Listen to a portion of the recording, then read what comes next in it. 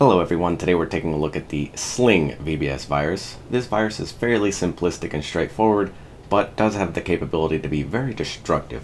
So we are going to take a look at this today. If we take a look at the source code, first thing we see is it's actually called Cling, written by Z. However, in about the mid-90s, a bunch of antivirus companies got together and figured it wasn't good to give virus authors notoriety by naming the viruses after what the virus authors wanted to call it. So they always like to change it up slightly, which is why you now get stuff like Sling instead of Cling. So the majority of this virus is just checking every file on the drive and on all attached network drives to see if they are VBS or VBE extensions, which it will then infect if it doesn't start with VBS Cling by Z. So as an example, I've got an uninfected, very complicated script I wrote here called cool. When you run it, the end result is it says yo, and as you can see, it took me hours to write this, so hopefully Sling does not mess with it too much. Alright, let's get out of cool and let's go ahead and run Sling. Nothing? Well, really, it's just that fast. Let's take a look and see what we got. So, doesn't look that different. However, when Sling infects it, it adds a whole bunch of blank lines, which we now scroll down to see we are infected with the Sling VBS virus. Careful observers may have noted that there is a payload that is scheduled for the 16th of June or July. So here we are in July, and if we take a look real quick, we'll see. So day now is 16 and month is 6 or 7. Then it sets our payload variable to 1, which it will then execute the next time we run it, which deletes every file on the drive that's not VBS or VBE. Let's do it. Did we do it? Is the system dead? We seem to be doing alright. There's some stuff gone. Not a whole lot. What happened to it?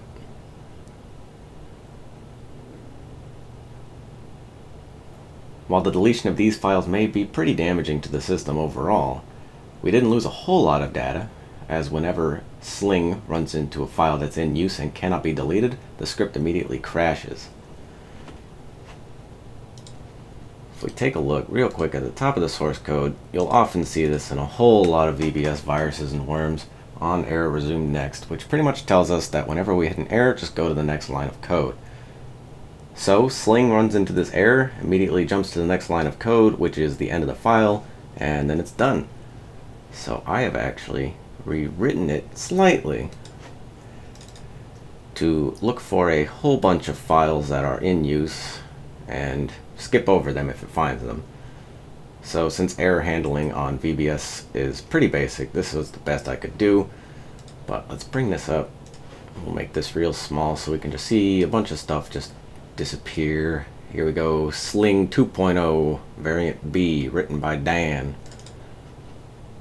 Oh, I forgot. It tells you all the ones that it can't delete. So here we go. Eventually it'll stop. Enter, enter, enter. Go, go, go, go, go. Click, click, click. Let's go. Wait, this is the one it is deleting, I believe. Uh-oh, I saw hearts in there. Uh-oh, there goes our backgrounds. Oh, whoa.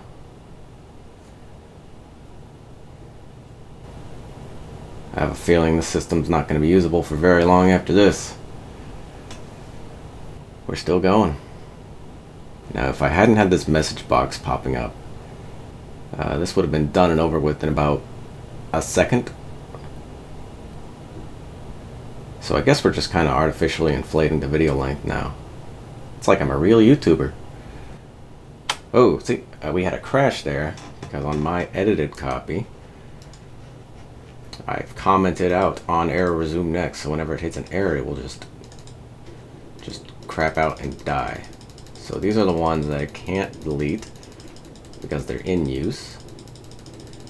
There we go. So whenever we hit one that's in use, we get a permission denied error and it just quits.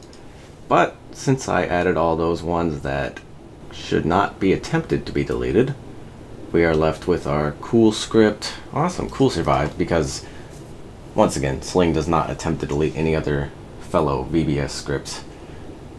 I guess VBS scripts is a little redundant, isn't it? Oh well. Anyway, let's try and restart.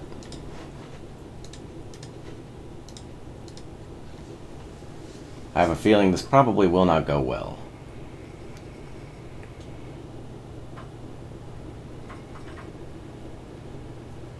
We don't get to see the gateway a lot, so I guess we'll watch it boot.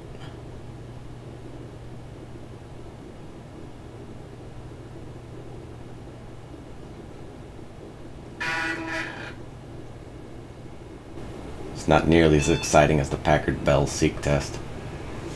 Oops, I left a CD in there, so let's boot from the hard disk.